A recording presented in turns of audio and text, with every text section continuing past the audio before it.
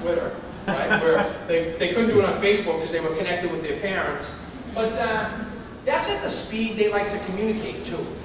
You know, I haven't seen a lot of them go to Instagram yet. You would think they do that picture thing. How about Snapchat? Everybody hear of Snapchat right here? All right, good. Do you think Snapchat will ever have a place in the B2B space? I'm going to tell you my answer. Not sure yet. Don't know yet. Maybe. How about Vines? Does everybody know what Vines is? All right, so listen to me. Everybody that knows, we're in the circle. Everybody else doesn't know. Vines is another social media channel where you can create these videos that are short and can run over and over again. And the GoPro head cams, they've got a good Vines example. They've been successful with that. My point is, some of these social media disruptors will come along, and we'll see how they explain here, but they'll be disruptive, just like Pinterest. I mean, people are like, this is never going to work. You know, I'm like, wait a minute. Why couldn't you use Pinterest? I love Pinterest. I think it's depending on your business, right? We need to display images. So let's talk a little bit about this, the mobile disruptor, i.e. the smartphone. Now, I used to in the old days ask people to raise their hand if they have a feature phone. Does everybody know what a feature phone is? Do you know what a feature phone is? Who knows what a feature phone? Raise your hand quick if that's it. I'll look at it. I want to answer. Go ahead. There's something like Palm, right? Like the Palm phone where you have like tools on it and you can do just simple tasks. Okay, that's what I was looking for. You can just do simple tasks. Like what? Oh, like maybe you could... Well, the first thing we could do is make a phone call. Yeah. Okay, then what? Maybe you could take notes. Yeah. Or if you're lucky enough, maybe you could do email, simple email. Yeah. That's about it. Okay, now we have the smartphone. What can the smartphone do?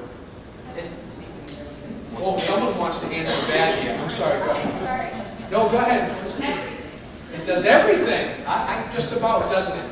It sure does a lot more than the computer I had, even the Mac, Apple on my desktop in 1987 or whatever it was. I mean, it's a very powerful tool, but it does calculating, it has applications, it has the internet connected, right?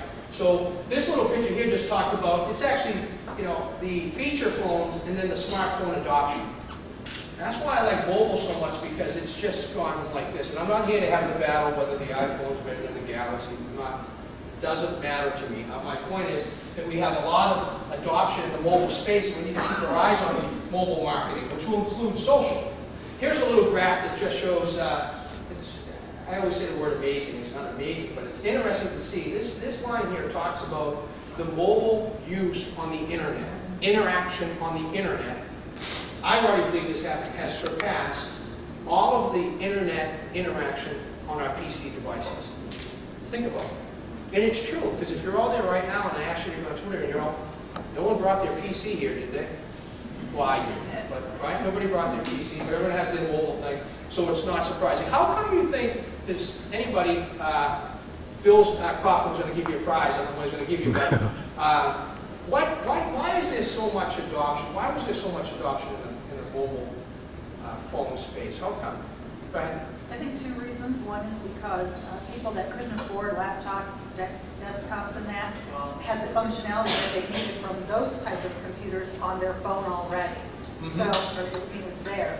Otherwise, they couldn't have afforded it, and it's been incredibly affordable. The other thing is the need to be paperless, or the desire to be paperless is there, and the mobile phones can do anything except print, basically. And if you don't need to, you're good. Yeah, I'm not so sure about the papers, but I like the affordability. That's really what happened.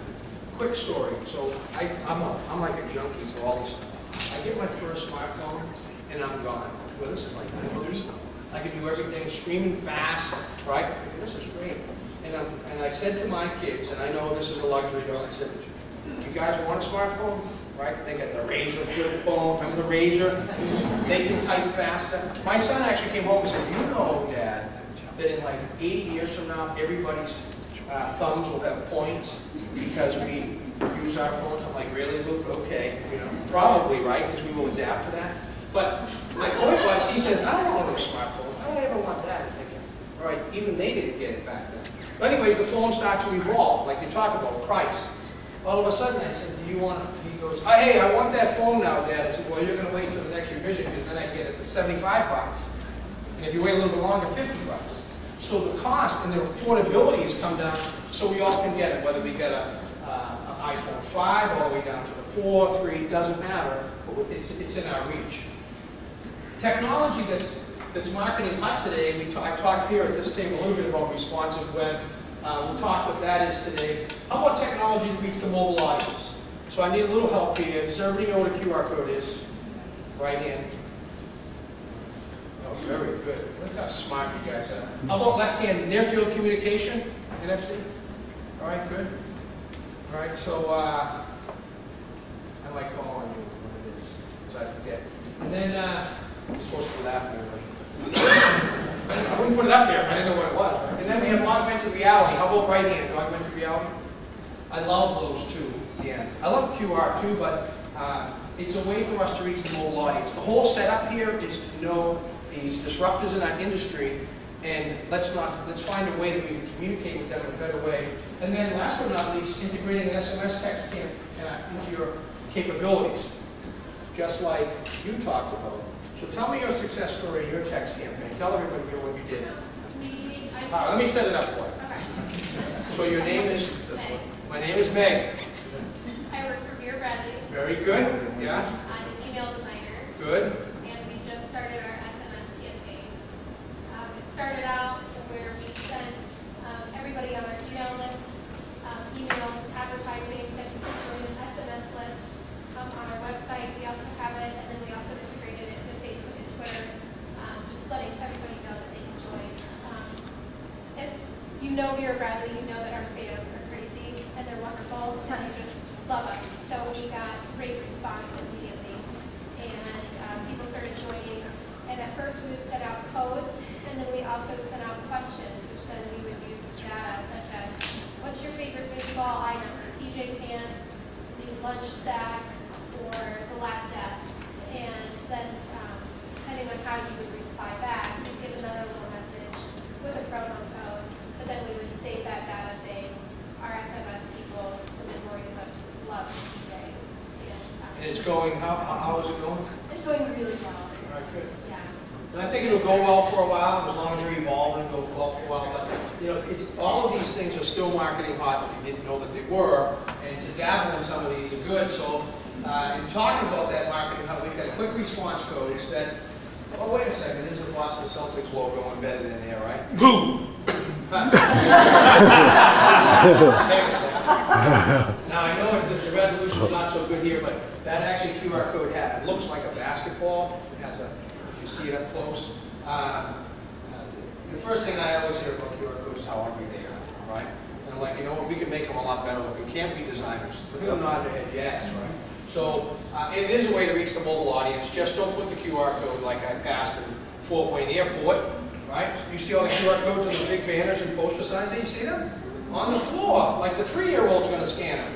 Okay, let me get, now if I was a little bit younger, I'd probably dive on the floor and scan one, but it's just, I don't know why in our world of marketing, these things came along and we just forgot about marketing.